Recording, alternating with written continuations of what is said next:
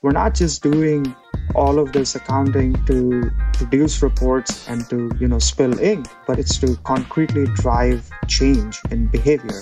And this was coming from folks who are a part of the standards working group, including Will and myself, who are practitioners who are itching to get something that helps us change our behavior, change our team's behaviors when it comes to building greener software.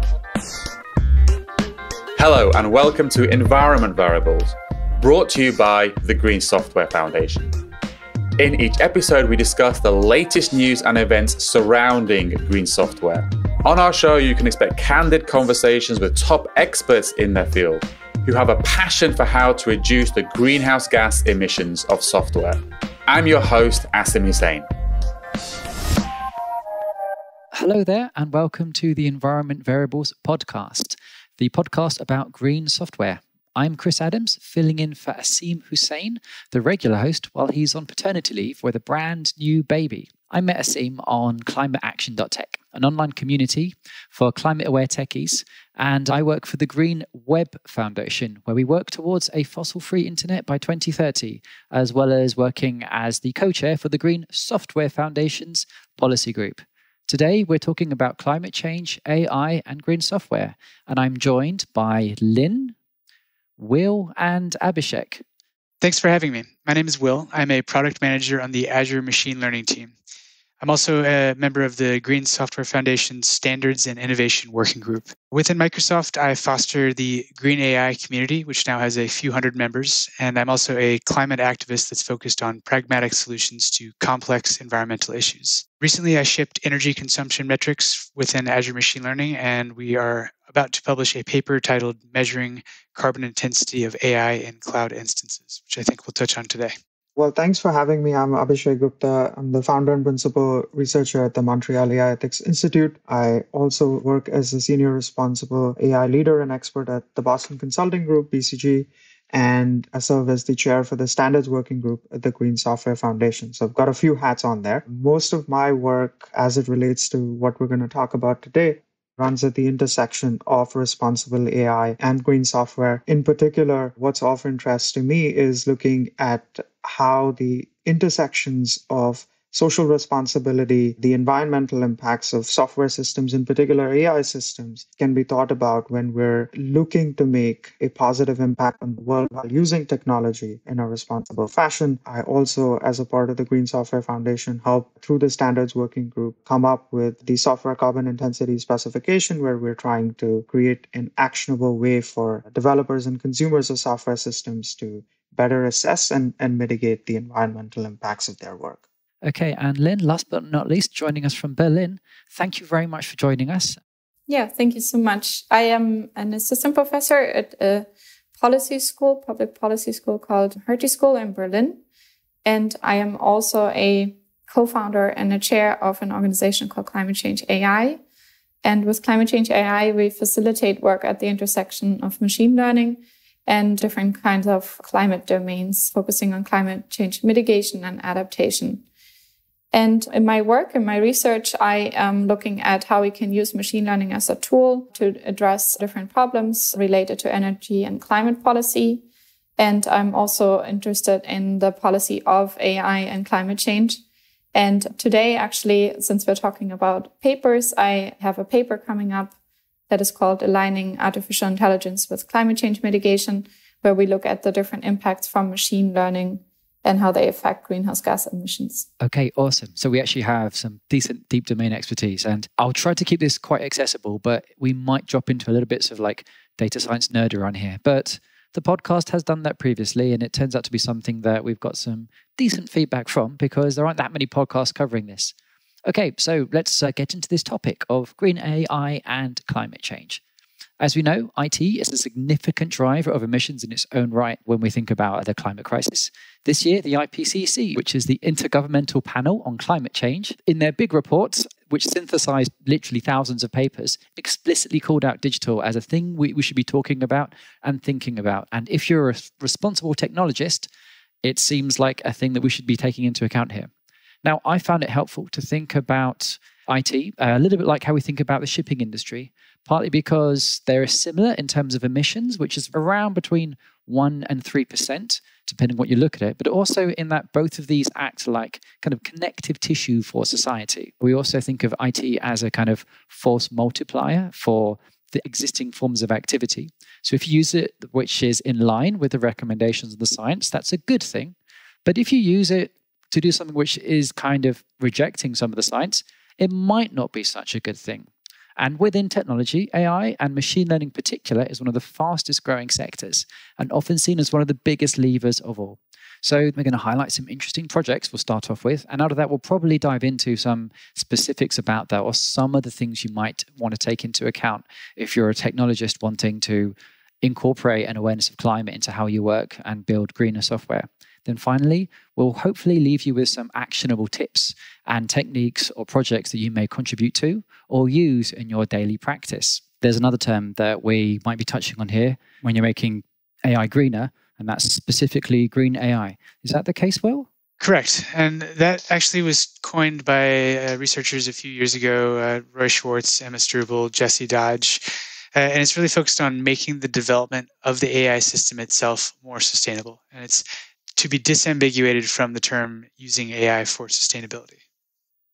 Okay, so that's something we'll touch on both today. We'll talk about some of the external impacts and some of the internal impacts.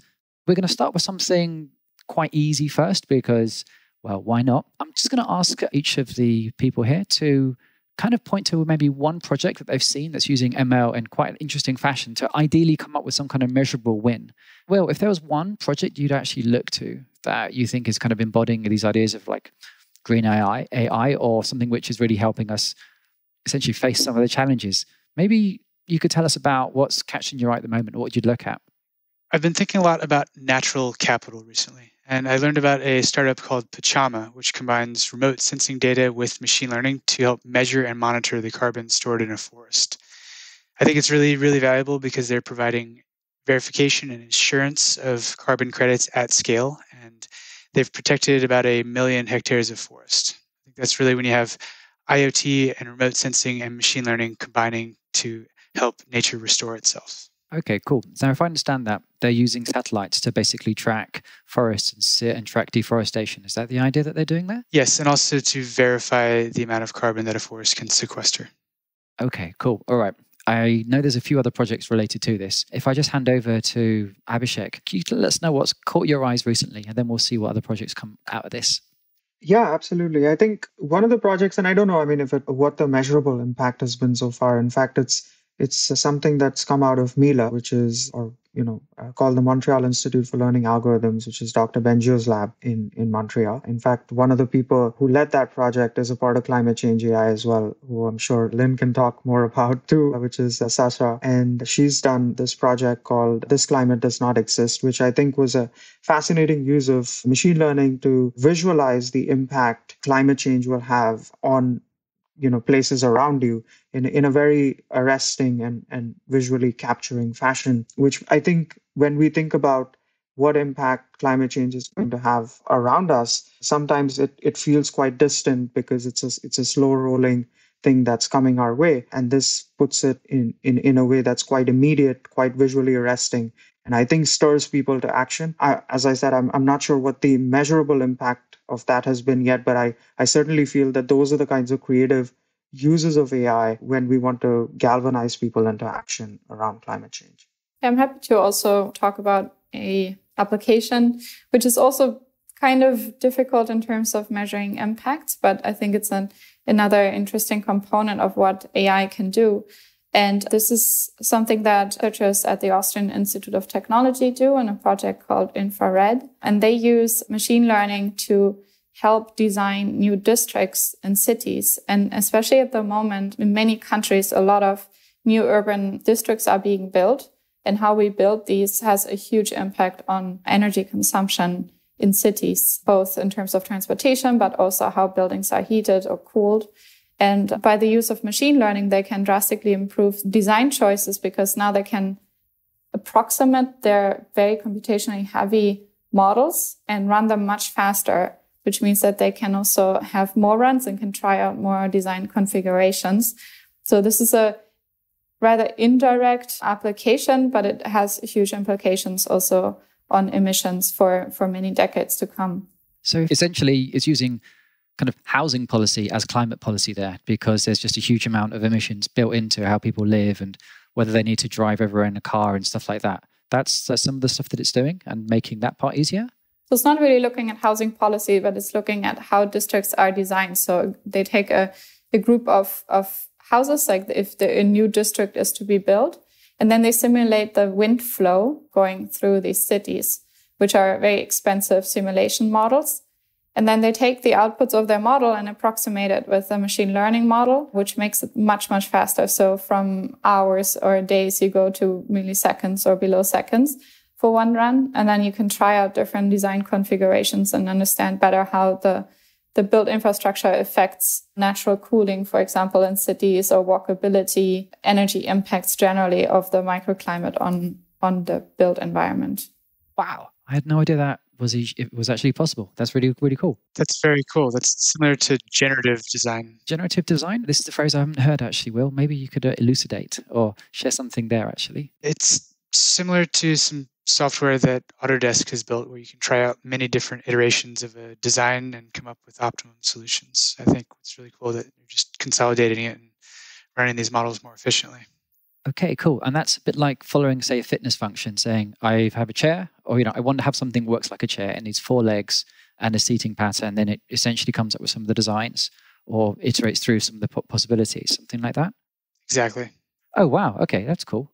All right, then. So we've spoken about AI, and there's a few exciting, interesting ones that we can add into the show notes and list from, and for people to look into and see how that might relate to what they do, I suppose. I want to ask a little bit about measuring impact from these projects, because there's quite a few different ways that you can actually measure impact here. And in many times, it can be quite a difficult thing to kind of pin down. And this is continually a thing that's come up when I know that people have tried to come up with specs like the software carbon intensity. And I'm sure, Abhishek, that you've had some experiences here. Will, you've mentioned a little bit about actually measuring impact internally. And it sounds like you've just had to do a bunch of this work on the ML team right now and expose some of these numbers to people consuming these services in the first place. Could you talk about some of that part a bit, perhaps? Certainly. And so, as I mentioned, we have shipped energy consumption metrics for both training and inference within Azure Machine Learning. And that's really complex when you think of the infrastructure required to just report that. But that doesn't necessarily account for the additional power that's consumed in the data center, such as the idle power for devices or for the utilization of your servers. So there's so many different factors there. So you could encounter scope creep when you come to your measurement methodology. So it's really necessary to put boundaries around that. Okay, and when you use the term boundaries here, you're saying, I'm going to measure the environmental impact of the servers, but not the environmental impact of building the building to put the servers in. Is that the idea of when you're referring to a boundary here? Yes, that's a great example. Okay, all right. I think this is actually something we've come across quite a few times in other places as well, actually, because maybe it's worth asking about this kind of boundary issue that we have had here, because automatically that sounds complicated here. And I know that, Abhishek, you've had some issues at your end as well with defining this stuff or deciding what's in or out, because I think this is one thing that we've had to explicitly do for the software carbon intensity spec, right? Exactly. And I think when we talk about boundaries, it's trying to get a sense for what are the actual pieces that are consumed, right? From an operational standpoint, from an embodied emission standpoint, and how you make those, allocations across, what your system is consuming. And I use the word system because I think, again, when we talk about software, we're not just talking about a specific piece, but we're talking about really everything that it touches, be that, network, be that bandwidth consumption, be that, as Will was saying, idle power. Even when we're looking at cloud computing, it becomes even more complicated when you have your pieces of software that are sharing tenancy across the pieces of hardware, and how different consumers are perhaps sharing that piece of hardware with you, and thinking about whether you've booked the resource ahead of time or not, whether it's hot or cold in terms of its availability and what implications that has. I mean, there are so many different facets to it. And each of those decisions, what I want to highlight here is that it comes with a trade-off, right? So we also don't have any standards in terms of how we should go about measuring that and what should be included, what shouldn't be included. And so the way people report out these numbers today also doesn't really make it actionable for folks who are consuming or who want to consume these reports, these metrics, in taking decisions as to, whether something is green or not. And I think that's one of the places that the software carbon intensity specification is trying to help folks, is to help standardize it first and foremost, but also to make it actionable so that if you're someone who's environmentally conscious, you can make the right choice by being informed about what the actual impacts are. Okay, this is a question that I'm curious here, because so far we've only been speaking internally about, okay, what is the environmental impact of IT itself, like its direct emissions? But the assumption that I have here is that there are ways we might talk about the impact that it has on the outside world in terms of what activity we're speeding up or accelerating or supporting there. Is that the only issue that we need to think about, or are there any other things to take into account about like this system boundary part that we've just been talking about? Yeah, so these system effects are really important to look at and to consider. Maybe just to give an example, like if you use machine learning in, let's say, the oil and gas sector to make a small part of the operations more energy efficient, that at first sight looks like something that could be considered sustainable and green. But you also have to realize that often then you are reducing costs as well. And that might change the way that oil and gas in this particular example is competitive, or the particular company is competitive. And that actually might shift also how much oil and gas we are able to use in the short run, how the prices change. So these indirect effects can actually then have much larger impacts than the immediate effects of such an application. So drawing boundaries is really important, and also opening this up to have the broader system level view and really try to understand how does the technology also change then to larger consumption and production patterns. It's important.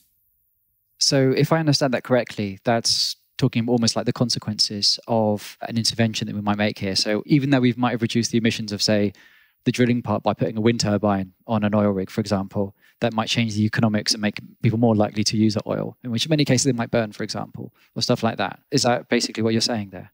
Yeah, essentially what I'm saying is that efficiency improvements in particular, and often they can be done with data science or with machine learning or AI systems, they often come with cost reductions. And then those cost reductions do something and change something. And often this is also considered under rebound effects, but it's not only rebound effects. So there's the system level impacts that come from more small scale applications that need to be considered. That's such a good point. And I think I've also heard it called Jevon's paradox too. Yes, Jevon's paradox. This is stuff from like the 1800s with steam engines, right? Like my understanding of the Jevon's paradox was back when people had steam engines and they made steam engines more efficient. This led to people basically burning more coal because it suddenly became more accessible to more people, and you end up using them in a greater number of factories. So there's a kind of rebound, I think, that we need to take into account. This is something I think has been quite difficult to actually capture with existing ways of tracking the environmental impact of particular projects. We have like an idea of, say, an attribution-based approach and a consequence-based approach. And maybe it's worth actually talking about here about how some of the complexities we might need to wrestle with when you're designing a system here. I mean, Abhishek, I think this was one of the things that was an early decision with the software carbon intensity part, to not try to have an attribution approach versus a marginal approach. And if we're not diving too deeply into jargon here, maybe you might be able to kind of share a bit more information on that part there, because it sounds like it's worth expanding or explaining to people, to the audience a bit better here. Indeed, the reason for making that choice was, again, our emphasis on being action-oriented, right? So as we had started to develop the software carbon intensity specification, one of the early debates that we had to wrestle with, and Will was, of course, a crucial part of that, as well as were the folks who were a part of the standards working group, was figuring out how, for example, the GHG way of going about doing that, accounting doesn't really translate all that well for software systems, and how perhaps adopting a slightly different approach would lead to more actionable outcomes for the folks who want to use this ultimately to change behavior. Because, without getting into specifics of, what marginal is and what consequential approaches are, and if we want, I'm sure, Will would be happy to dive into all of those details, as would I. But the thing that we were seeing was that we're doing all of this great work around, talking about scope 1, 2, 3 emissions, etc., but it's not really helping to drive behavior change. And that's really the crux of all of this, right? Is that we're not just doing all of this accounting to produce reports and to, spill ink, but it's to concretely drive change in behavior.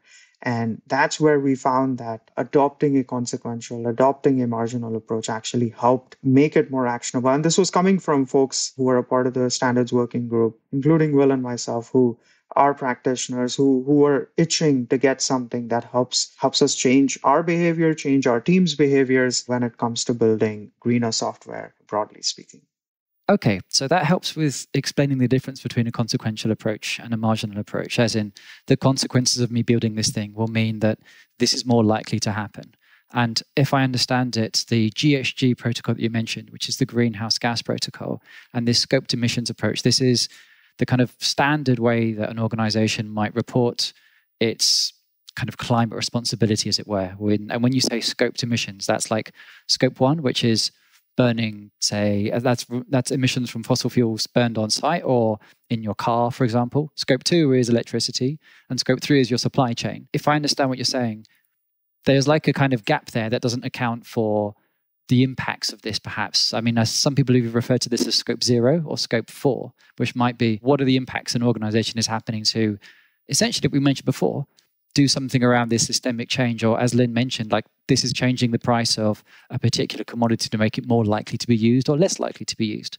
And this is what I understand the SCI is actually trying to do. It's trying to address some of this consequential approach, because the current approach doesn't capture all of the impacts an organization might actually have at the moment, right? Yeah, that's a good summary.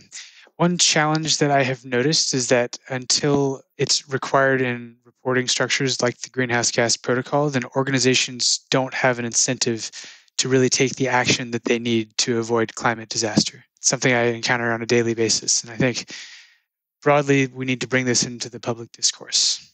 I think you're right. I think it's worth actually, Lynn, I think that when I've seen some of the work that you've done previously, this is something that's come into some of the briefings that I think that you've shared previously with the climate change IA work and some of the policy briefings for governments as well.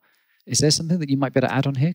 Yes, so something that comes to mind is, for example, like a concrete legislation that's currently being developed is the EU AI Act. And that's a place where, for the first time, AI systems are being regulated also at that scale. And climate change almost didn't play a role for that regulation in the first draft. So here, it's also really evident that if we don't write in climate change now as a criterion for evaluating AI systems, it will probably be ignored for the next years to come. So the way that legislation works is by classifying certain AI systems as high risk and also just outright banning some other systems.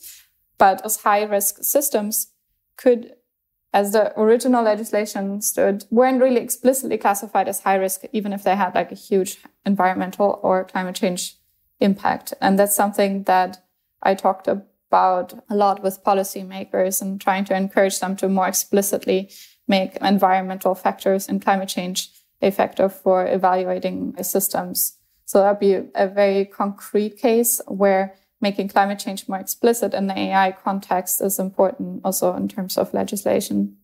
So there's a lot to be said about the EU AI Act, right? And a ton of ink has been spilled everywhere, I think, as you know, it's called the Brussels effect for a reason, right? Where whatever happens in the EU is taken as gospel and sort of spread across the world, which I think, as already Lynn has pointed out there, is not perfect, right? I think one of the things that I've seen being particularly problematic is the rigid categorization of what high risk use cases are, and whether the EU AI Act, as we'll see hopefully with some revisions that are coming down the pipe, is whether we'll have the ability to add new categories and not just update subcategories within the existing identified high risk categories. And I think that's where things like considerations for environmental impacts and really tying that to this, societal impacts of AI where we're talking about bias, privacy, and all the other areas is going to be particularly important because we need multiple levers to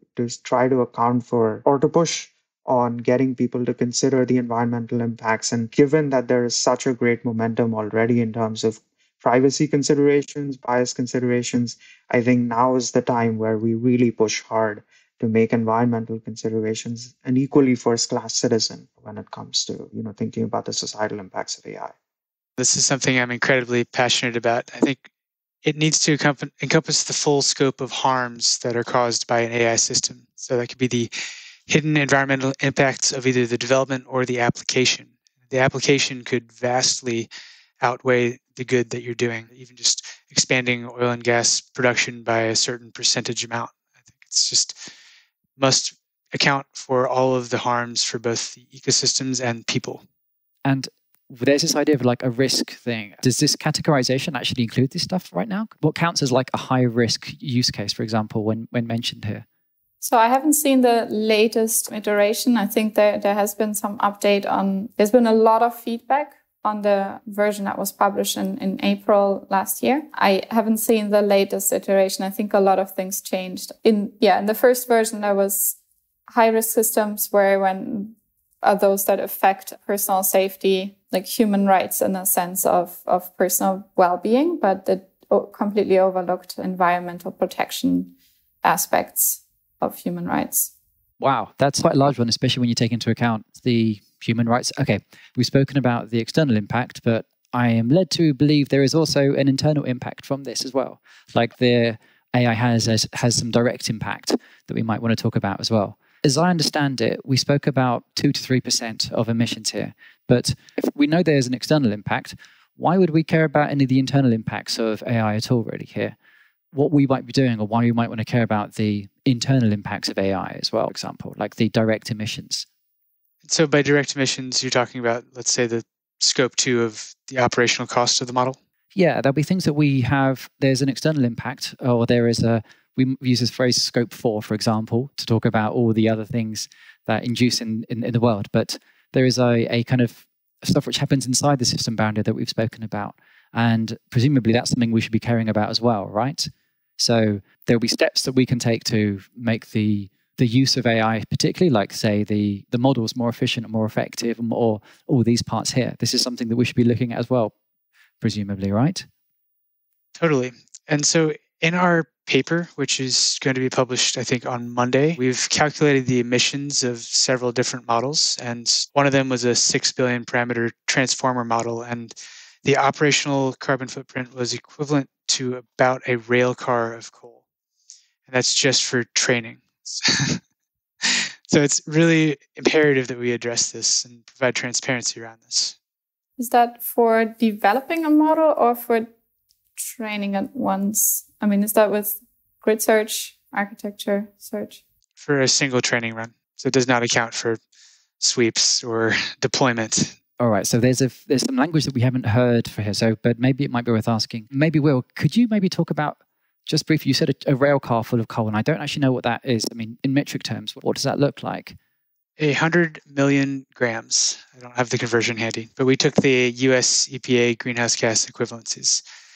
And I should add the methodology that we applied was the Green Software Foundation's SCI. So we calculated the energy consumed by the model and multiplied it by the carbon intensity of the grid that powers that data center.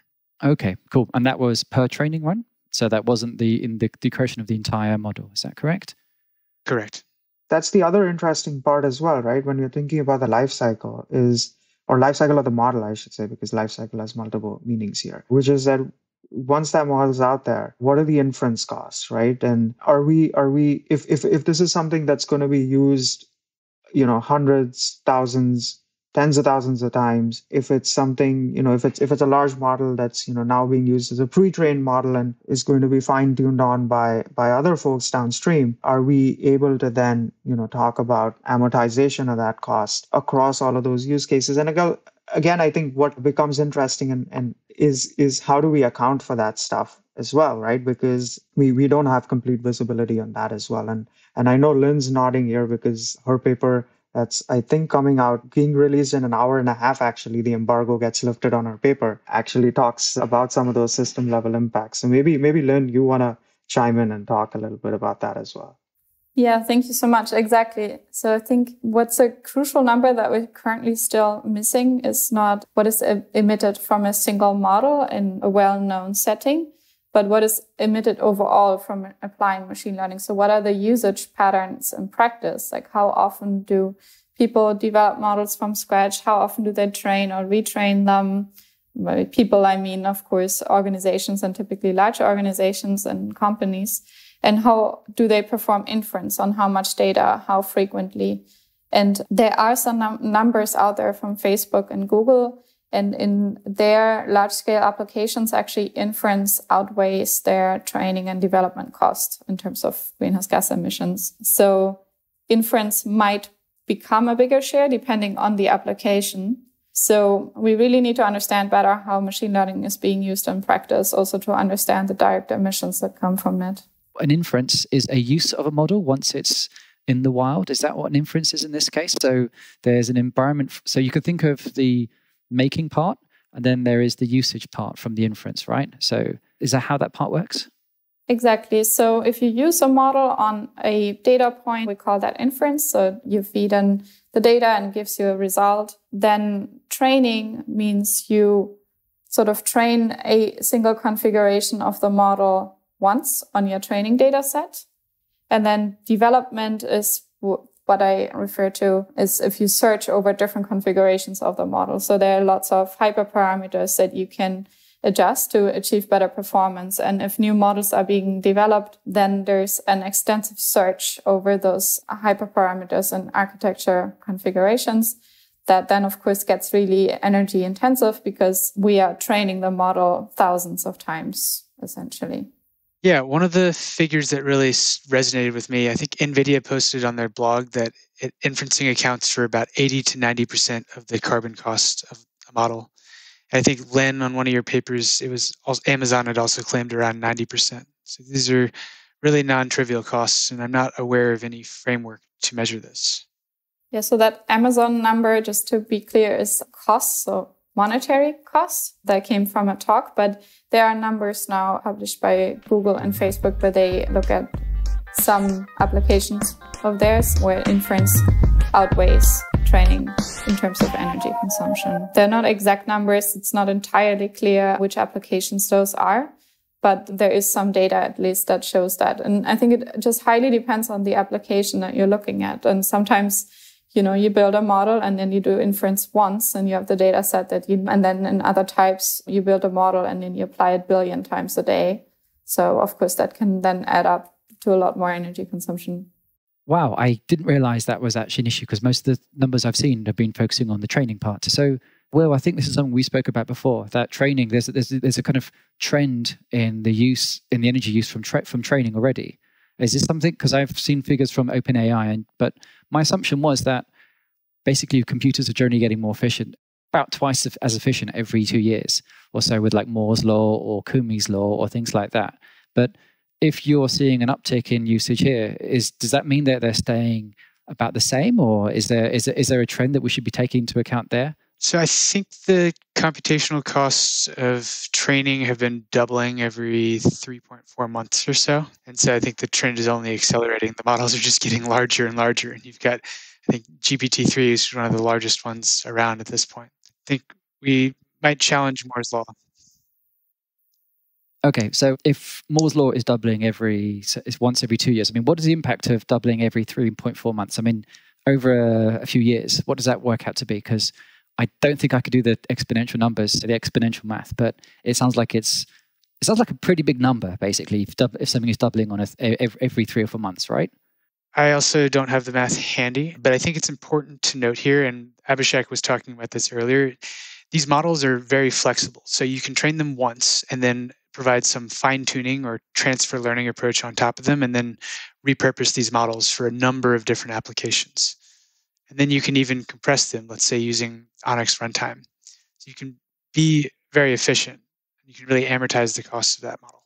So yeah, just building on Will's point, there's a lot of work on quantizing the weights of a trained network, applying distillation approaches, using teacher-student model approaches that actually helps to shrink down the model quite a bit, especially with the whole push for tiny ML. Trying to shrink down models so that they can be deployed on the on edge devices has been something that's helped to manage to a great extent the computational impacts. One of the other things that I wanted to highlight as Will was talking about more models getting larger is there's this almost fetish in the world today to continuously scale and keep pushing for ever larger models and in chasing SOTA, as they would say, so chasing state of the art, which is great for academic publications where you get to show, hey, I improve state of the art performance on this benchmark data set by 0.5% or whatever, right? And in performance, I think what's being ignored is that has a tremendous computational cost. In fact, one of the hidden costs that I think doesn't get talked about enough is there's this statistic out there that 90% of the models don't make it into production, and that kind of relates to things like neural architecture search and hyperparameter tuning, where you're constantly trying to refine a model to achieve better performance. A lot of that actually goes to waste because that stuff doesn't make it into production, so it's actually not even used. And so there's a whole bunch of computational expenditure that is done that actually never sees the light of day, never becomes useful, that obviously has environmental impacts, right? Because of the operational and embodied carbon impacts. But none of that actually gets talked about, reported, documented anywhere because, well, who wants to know that, hey, I trained, 73 different, combinations to get to where I'm at? You just talk about the final results.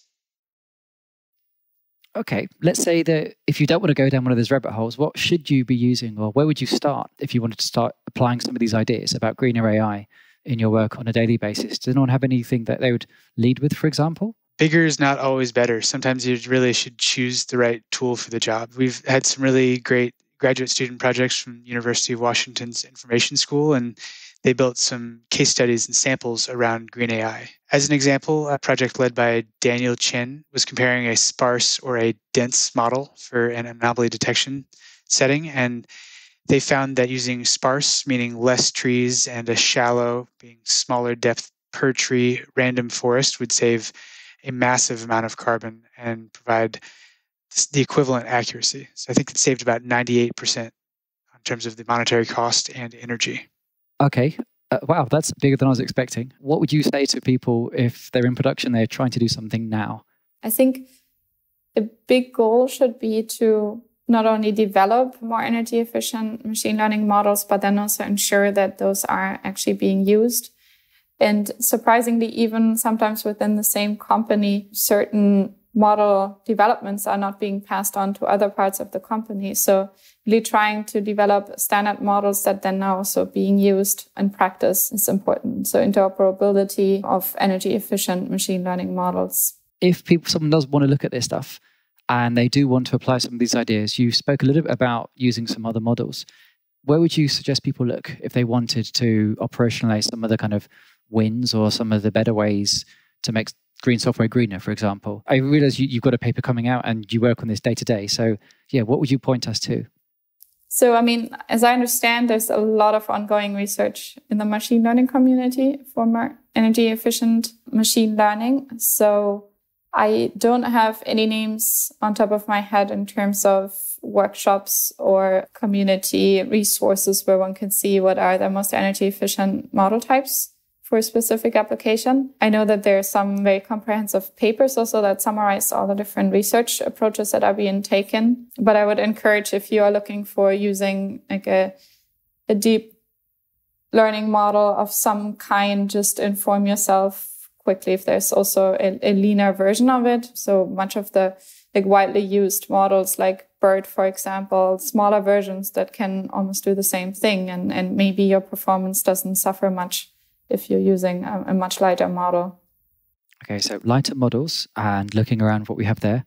And Will, is there a paper or a source you might point to? I was actually going to talk about the carbon-aware paper that we're about to publish, but I think that's a slightly different track. That's out next week, right? So that will be the 13th or 14th of June. That's when that will be visible, correct? Exactly. Okay, cool. All right, then there's a load more that we could dive into. We've got copious show notes here. So what I'm going to do is I'm going to say thank you, everyone, for coming in and sharing your wisdom and your experiences with us. And hopefully we'll have more conversations about green software in future. Thank you, folks. Hey everyone, thanks for listening. Just a reminder to follow Environment Variables on Apple Podcasts, Spotify, Google Podcasts, or wherever you get your podcasts. And please do leave a rating and review if you like what we're doing. It helps other people discover the show, and of course, we want more listeners. To find out more about the Green Software Foundation, please visit greensoftware.foundation. Thanks again, and see you in the next episode.